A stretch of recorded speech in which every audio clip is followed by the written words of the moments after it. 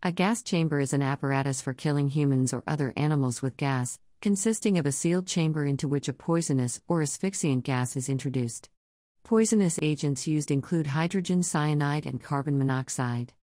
General Rochambeau developed a rudimentary method in 1803, during the Haitian Revolution, filling ships' cargo holds with sulfur dioxide to suffocate prisoners of war.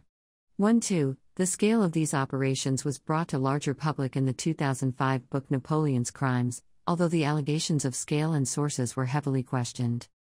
Gas chambers have been used as a method of execution of condemned prisoners in the United States since the 1920s and continue to be a legal execution method in 3 states, seeing a possible, legislated reintroduction, although redundant in practice since the early 1990s.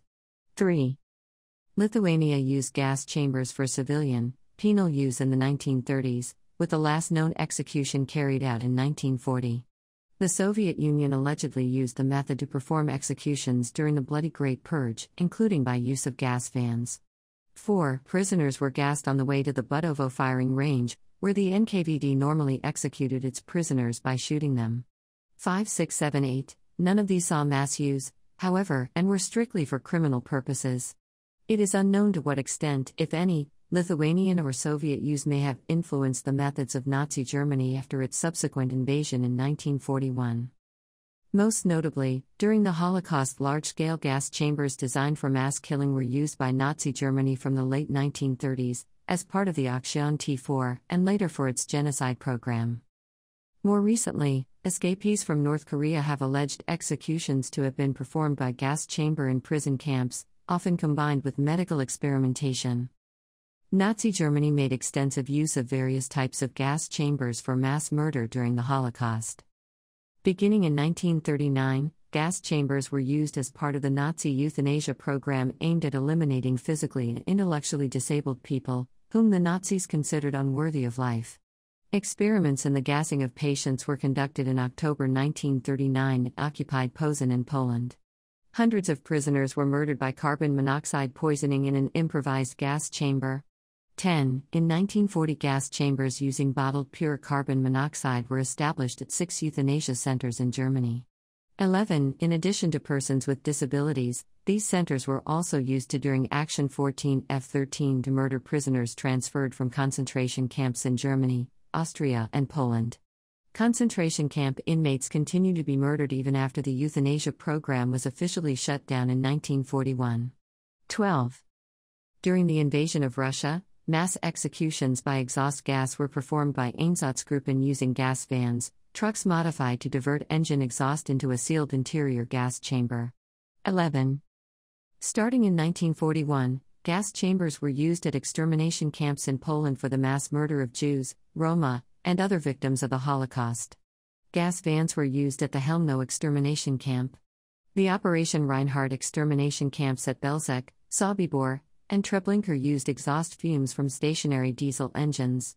11. In search of more efficient killing methods, the Nazis experimented with using the hydrogen cyanide-based fumigant Zyklon B at the Auschwitz concentration camp. This method was adopted for mass murder at the Auschwitz and Majdanek camps. Up to 6,000 victims were gassed with Zyklon B each day at Auschwitz. 11.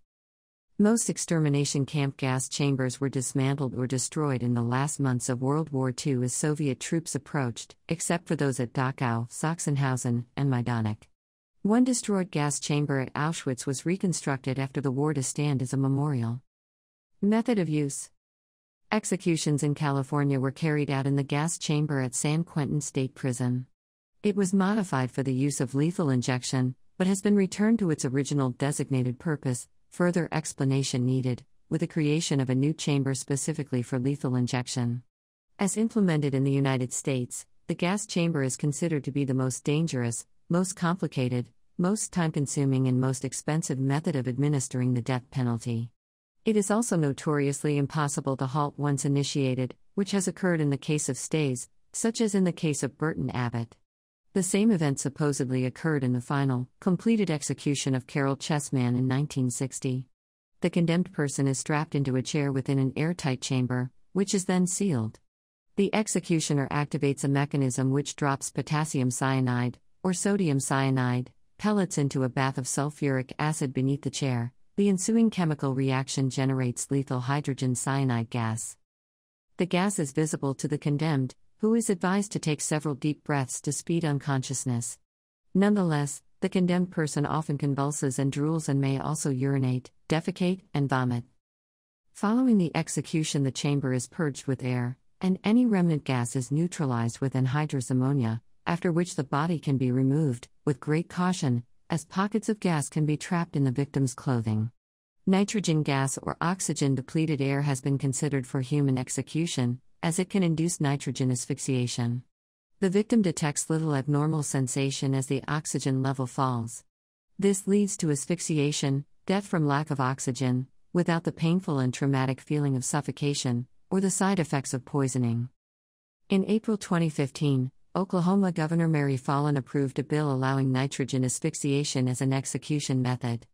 On March 14, 2018, Oklahoma Attorney General Mike Hunter and Corrections Director Joe Emilbaugh announced a switch to nitrogen gas as the state's primary method of execution. After struggling for years to design a nitrogen execution protocol, the state of Oklahoma announced in February 2020 that it was abandoning the project after finding a reliable source of drugs to carry out the lethal injection executions.